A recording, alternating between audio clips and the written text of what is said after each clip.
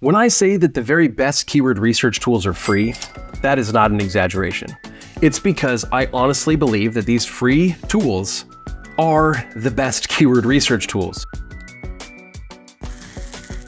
So if you're spending a bunch of money on other tools, yes, they have features and things that you can do that these other tools may not do. And so they may have some value to you there, but a lot of you are probably overpaying. So I'm going to show you these free tools. And I know that as I show them to you, some of you are going to say, yeah, but just hang on because I'm going to answer some of your questions.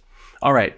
The first tool that we have to talk about, because it is the most accurate keyword research tool on the planet, is Google Search Console. We're going to take a look here. This is Google Search Console for Cook for Folks. Now, I'm going to deal with the elephant in the room and talk about these traffic swings. This is just looking at the last 3 months. Back in September, we were coming out of Helpful Content Update, and this website was just flat. It didn't see any ups and it didn't see any downs. It just kind of coasted through Helpful Content Update. And then for some reason at the very end of September, we actually got a solid jump. We basically doubled our Google traffic, organic traffic. These are just the web clicks, just overnight doubled. And then it rose and rose and rose and rose. And then we had this drop off. Well, what's up with that drop off? Well, let's look at the timeline. This is November 22nd. That was the day before Thanksgiving.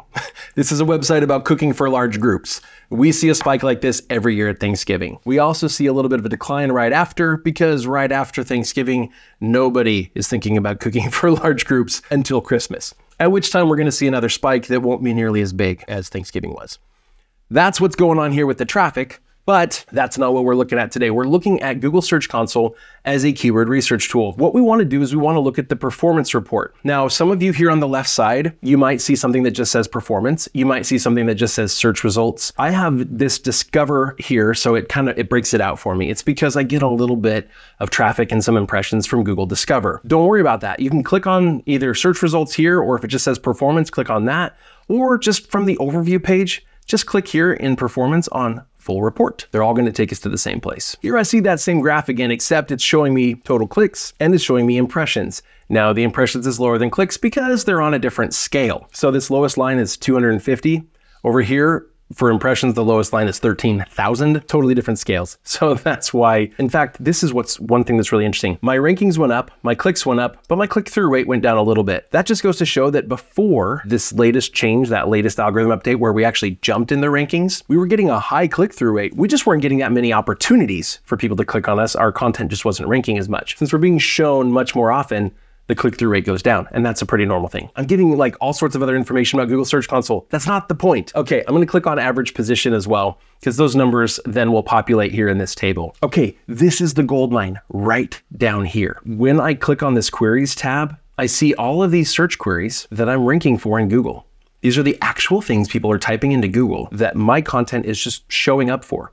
Even if I never get clicks, this is where we have a huge opportunity. We click here on impressions and it'll sort for us. And we can see these search queries where we're getting seen a lot. And if we're getting seen a lot, it means that search query is also getting searched a lot. And if it's getting searched a lot, there's a lot of search volume for it. When I look and I see ones where I have high impressions but very few clicks, I see that as an opportunity. It's an opportunity to either take an article that I have that's already on point, but just not ranking that well or getting very many clicks, as well as to find ones where maybe my article isn't right on point for that search query. But now I know there's a search query getting a lot of search volume and I can write that. Now, one of the reasons I love this approach is because what it does is it allows us to take the search queries we already have that we're already ranking for, and it allows us to create additional supplemental content that is closely related. When we create content that's closely related to the content that we already have, it fills out a content cluster and builds more topical authority. If we just look for dozens of keywords that are spread out across our entire niche that aren't closely related to each other, then we don't build any topical authority. And over the last few years, that's become really harmful for websites. In fact, that's the #1 factor that held this site down and actually hurt it quite a bit. A few years ago, the traffic was growing steadily, and then all of a sudden overnight, it lost about half of its traffic and then leveled off and stopped growing. That's because we basically answered a few search queries, put some variations around there, and wrote it 100 different times. No topical authority. Anyway, I digress. Back to keyword research. So here's where we have a huge opportunity. And you would say, all right, cool. I see all these opportunities here. Now I need to do some analysis and figure out which ones of these, and maybe some of these overlap with each other. Maybe I have more than one Brussels sprouts search query in here, and I need to see how they tie in together. Let's save ourselves some time, shall we? There's a tool for that, and it's free. It's called AI. Specifically, we're going to look at Harpa.ai. If as a content creator you are not using Harpa, it is time to start now. It's free. So let's go check it out. All you do is you click this button. It's a free plugin. It's a free Chrome extension, actually. It's going to show up right here. Looks just like that. See that? Cool. What that does is it allows us to take these AI models that we have, ChatGPT, as well as others, and use them on web pages that we're on, which is pretty awesome. So I'm going to go back here, and I'm on this page. Now let's open up Harpa. Now, if yours looks a little different than mine, there's this little button right here. This one shows me I checked the button, and what it does is it shows me all these AI commands that are like built in. It's got all, like here, I just click all. It's got so many things. I can have it look at a page and tell me what keywords it thinks that page is optimized for. I can have it look at a YouTube video and have it give me a summary, either a high level overview or like an in-depth summary. It's so cool how much it has. In fact, I can look at an article and ask it to give me a TLDR. So as content creators, it's just a shame to not be using Harpa to help us understand things that are happening. But I'm going to give you a specific prompt to use right here that is going to help you. So first, what we have to do is we're going to expand this to give us all of these search queries, as big of a list as we can. And we're sorted by impressions here. Okay, then we're going to do chat with page. Now we're going to use this prompt. Make a list of all top queries on this page with at least 500 impressions and fewer than 200 clicks, but combine queries that mean the same thing. ChatGPT is going to do a couple of different things. I'm using GPT 3.5 here because that's free for us. But sometimes what it'll do is it'll group these queries and give me just a total number of impressions for all the queries that mean the same thing. Here, I got an output where it just grouped all the cheesecake ones together. And so I can see all of them right next to each other. Either way, it's done some analysis here and grouped them for me. And that's what's really cool. But now I can take it a step further. And I can say, please give me an article idea for each of these groups of queries that has total impressions of at least, I'm going to say 500. You can change those numbers to be whatever makes the most sense for your website and the amount of impressions it's getting. Now it's actually recommended to me some specific articles that I could write that would cover some of these search queries. It's a great way that you could do keyword research and not have to put a lot of analysis or thought into those specific search queries. Honestly, even just looking at this, I can identify really quickly that I have an opportunity here. When I click on this, how many Brussels sprouts per person, and I see what page is it that's actually ranking for that, I can see how many Brussels sprouts for a crowd. It's literally an article that's supposed to rank for that. And I'm not ranking that well, and I'm not getting very many clicks. So it's time to make a change to that article. I can recognize that as a huge opportunity. I can also go back to those queries, look at that entire group, sorted by impressions. And I can see that there are going to be others where there's just huge opportunities. And I can make a list of those, and I can just either update some of the articles I've already written to make sure that I'm answering those questions really well, or I can identify opportunities to write new articles. That's why I love this keyword research tool.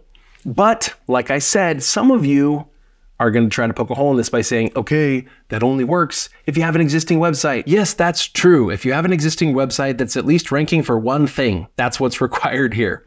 I just did this on my Project Double Time website. The Project Double Time website has 64 posts on it. That's not a lot. 25 of those were written in literally the last 5 weeks. So they're not really ranking for a whole lot quite yet. That means I have just 39 posts realistically that are really even doing very much on Google. And it doesn't have a ton of traffic either.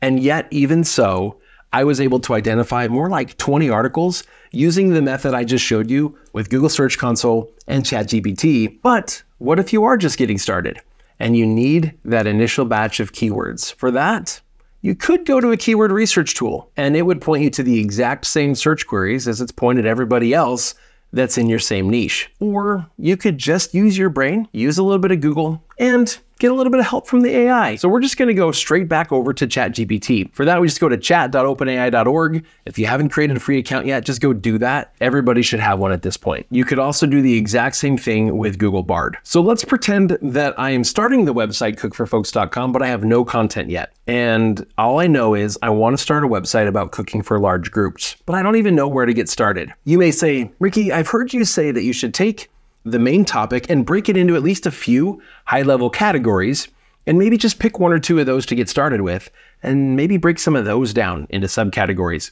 And that way we can start with just a few of those subcategories and build some clusters of content in there and build topical authority. But I'm having a hard time breaking my topic down. I don't have a whole lot of creativity there.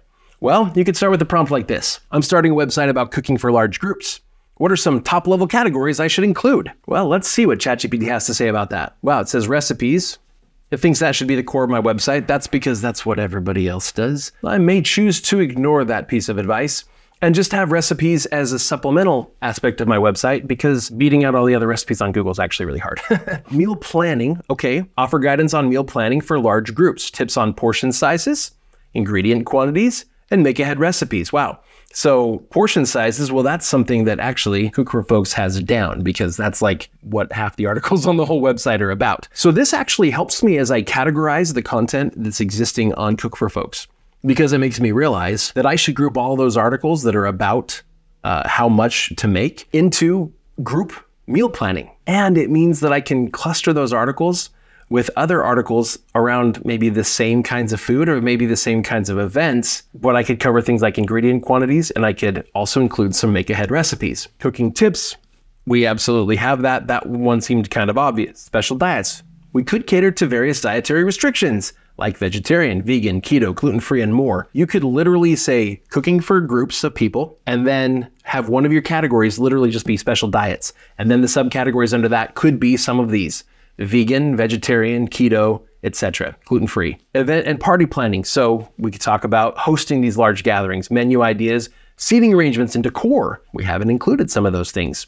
Budget-friendly cooking. We could have a whole section on how to cook for a group of people without breaking the bank. Seasonal and holiday cooking. That's something we kind of include, but we could group our articles that way. Cooking for specific occasions. Maybe weddings, birthdays, and reunions. We do some of that too, but our articles, once again, aren't grouped that way. Notice how I'm getting all these top-level categories, and within those, it's actually already telling me what some of those subcategories should be. Cooking for special occasions, subcategories: weddings, birthdays, reunions, corporate events. Boom, I have 4 subcategories under this one category, and now I could write a whole cluster of content around cooking for corporate events, or birthdays, or weddings.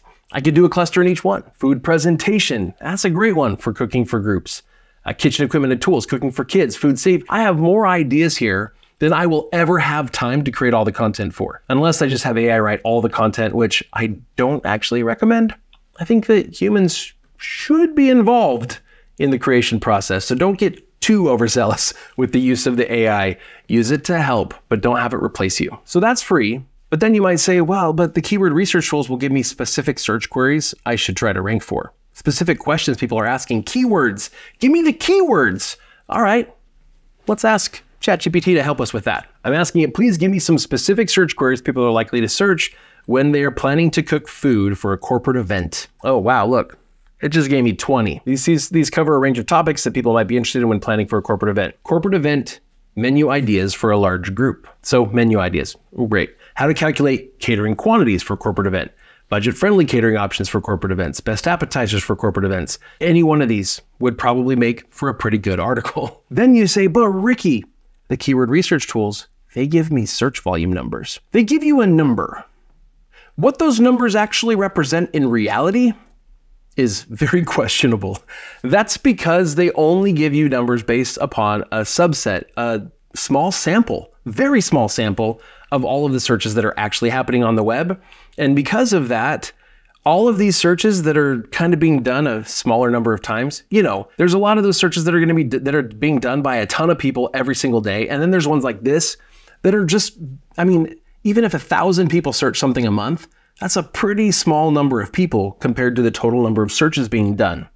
And because of that, these searches that aren't being done as often as the huge ones are going to always be underrepresented in the sampling. You have a very high likelihood that it's going to either dramatically overestimate the total number of searches or dramatically underestimate. And more often than not, I find that a lot of these search queries are going to say 0 search volume, and you're just not going to write them, even though there may be hundreds of people who are searching those every single month. And everybody using those tools is missing out on the huge opportunity to just write and rank for these articles.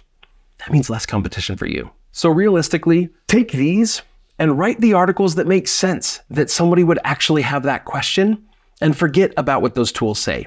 Once you've written 10 articles in this cluster and 10 articles in 2 or 3 other clusters, guess what you have? 30 to 40 articles. And then guess what you can do?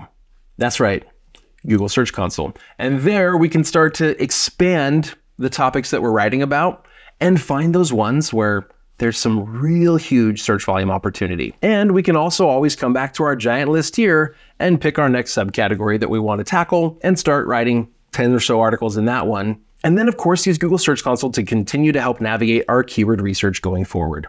There's no reason for almost anybody to be spending a bunch of money on a keyword research tool. I do not have an axe to grind, by the way, with any of these companies. I'm an affiliate for some of them. And so I could be shooting myself in the foot because I could be telling you how badly you need each one of these tools.